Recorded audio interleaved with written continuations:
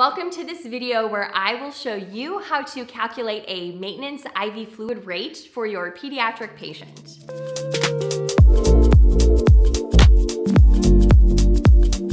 Hi guys, and welcome back to another video. If you're new here, my name is Anna and I'm a critical care register nurse.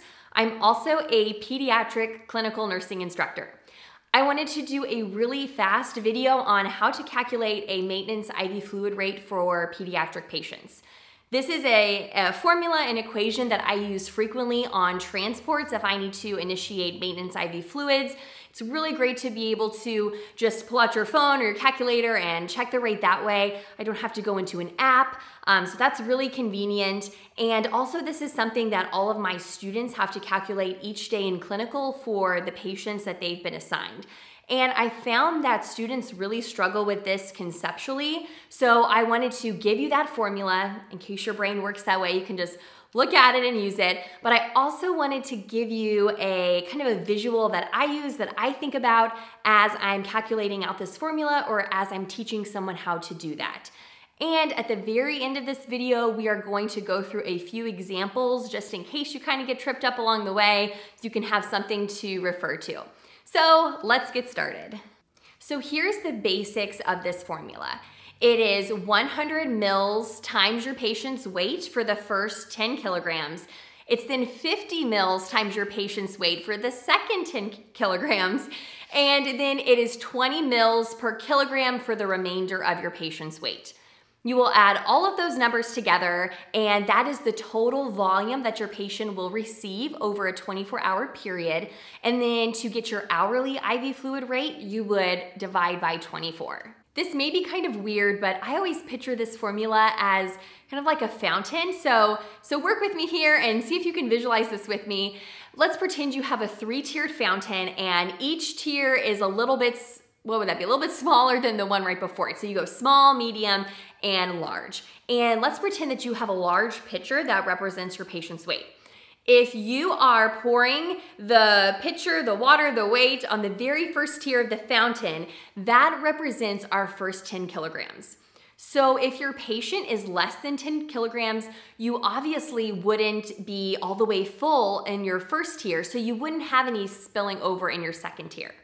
So for those patients, all that you would do with their weight is just multiply their weight times 100, and then that's your 24-hour volume.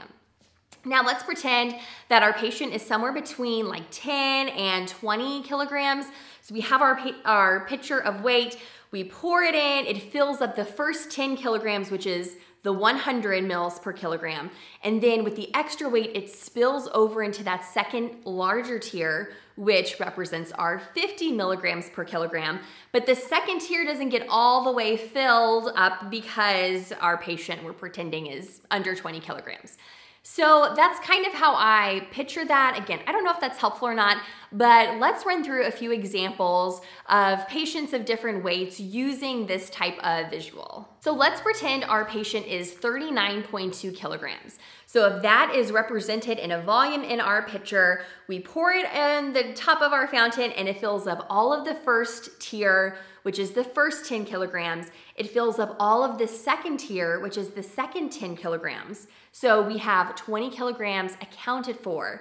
Now with the remainder of the weight, which if you remember from the equation is 20 mils times the patient's weight, the remainder of the weight would be 39.2 minus 20 because we've already accounted for those first two sets of 10 kilogram measurements. So we would just subtract that and then multiply that number by 20 to get the rest of our weight.